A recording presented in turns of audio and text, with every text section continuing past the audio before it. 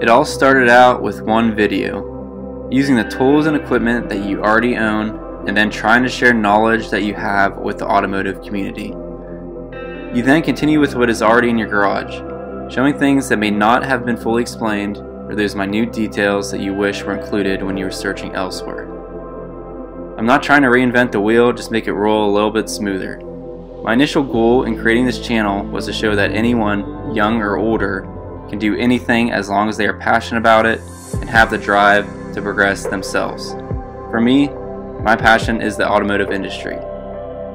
I wanted to create an environment on this channel where people, including myself, could learn about a variety of cars, passing down knowledge that would be lost from the older generations. How cars were built from the factory, the restoration process, and the culture that follows each specific car. All the while showing that you do not need some fancy huge garage with 5 lifts. No, I'm not very good at speaking, but I hope that my actions speak louder than my words. Yes, it takes a lot of time and money, but you don't have to do a complete nut and bolt restoration on a car to get it back on the road. I personally just can't leave things alone and have to restore everything. Plus, I think it makes for good content. So, let's take a look with what was accomplished in 2020 and welcome the new year.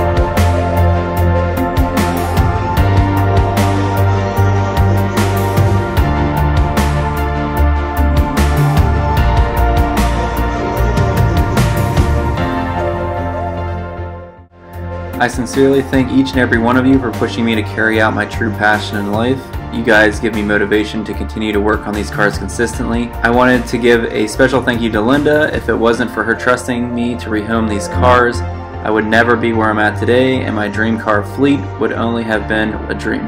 Also, thank you to my parents and Lan for always supporting me in this hobby. By the end of 2021, the Camaro will be back on the road, the 240Z will come back, and I will also be filming the 61 Corvette that I've been working on off camera as well. Thank you and have a great new year.